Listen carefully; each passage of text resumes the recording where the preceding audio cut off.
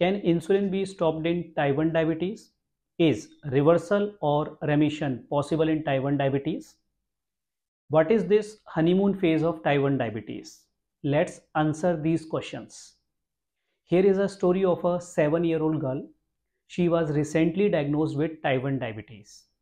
She was losing weight. She was having low energy levels. She visited her pediatrician, who suspected it to be a type 1 diabetes with ketoacidosis because there was a fruity smell from the mouth. On investigations, sugar levels were more than 400, HbA1c of 13.8, and urine ketones were positive. She was admitted in the hospital, and after few days she was discharged on basal bolus insulin doses. Total dose was 30 units of insulin in a day. Then she visited our OPD.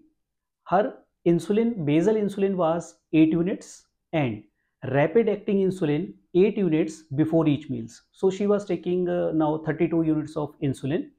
So we corrected her insulin technique. She was not taking insulin properly. We advised dietary plans for her and also reinforce moderate level of physical activity like cycling. We told to give readings every 2 to 3 days, and fortunately she was using continuous glucose monitoring sensor. So every 2 or 3 days we used to assess her sugar levels, and because of proper insulin technique, dietary precautions and moderate level of physical activity, her sugars start improving. So every 2 or 3 day we used to decrease her insulin doses, and within a month her doses were very minimal, like basal insulin was 6 units and bolus insulin was 2 units before each meal. After 15 days, what we see in this pattern of CGMS, like you can see here in the graph, that her sugars start dropping like 50 or 60, and she used to have these episodes of extreme weakness, dizziness.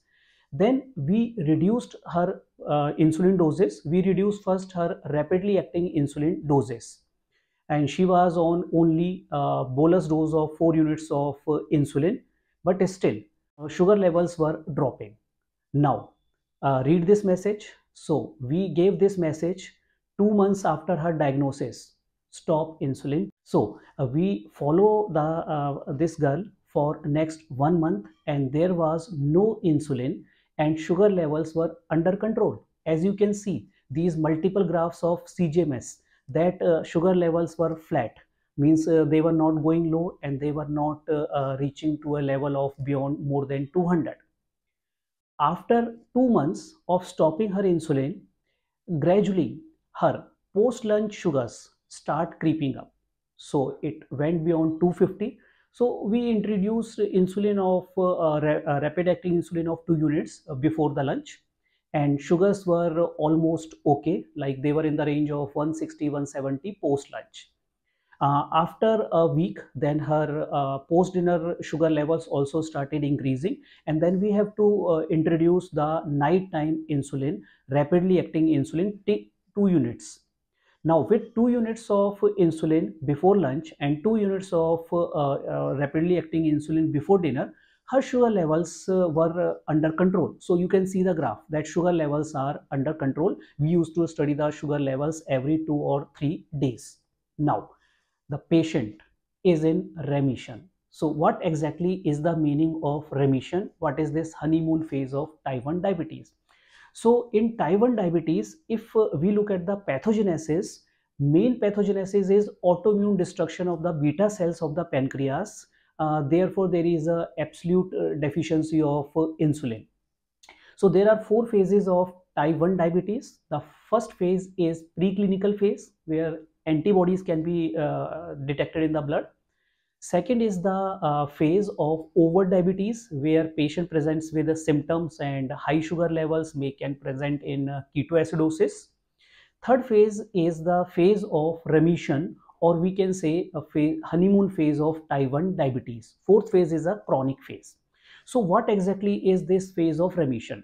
So the phase of remission is partial remission when the insulin requirement is less than 0.5 units per kg body weight per day and the HbA1c levels are less than 7%. Or complete remission when there is no insulin requirement and HbA1c is less than 7%. Usually it starts 2 to 3 months after the diagnosis and can on an average persist for 3 to 12 months after the diagnosis of diabetes. So what is the mechanism of this better sugar control in honeymoon phase or the remission phase? So there are various reasons for it. The first reason is there is some sort of immune tolerance to the beta cell antigens, so that autoimmune process slows down. Second is glucose toxicity is reduced with the use of insulin. So with the glucose toxicity reduction, there can be a beta cell regeneration and improved secretion of insulin from the beta cells. Third mechanism can be these episodes of diabetes can be precipitated by some prior infection. So that is a sort of stress to the body, and once infection is over, then there can be some sort of beta cell recovery. So with these mechanisms, the requirement of the insulin is very low in these patients, in type 1 diabetes patients. So what is the clinical significance of this honeymoon phase of type 1 diabetes? Clinical significance is patients who achieve partial remission or complete remission, they will have better glycemic control later on when their chronic phase start. They will have better lipid profile, chances of hypoglycemia will be low, and fourthly, the chances of chronic microvascular complications of diabetes will be less. So can we do anything like can we use immunomodulators during this phase in type 1 diabetes? So there have been studies, and still some studies are going on where there is a role of CD20 antibody rituximab, with which we can halt or stop or maybe reduce this process of autoimmunity.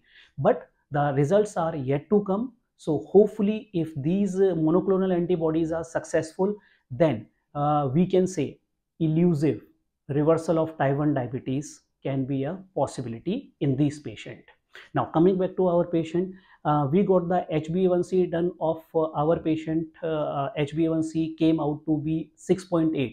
That means the definition of partial remission was there in our patient, and we are hoping that this patient should be in remission as long as possible.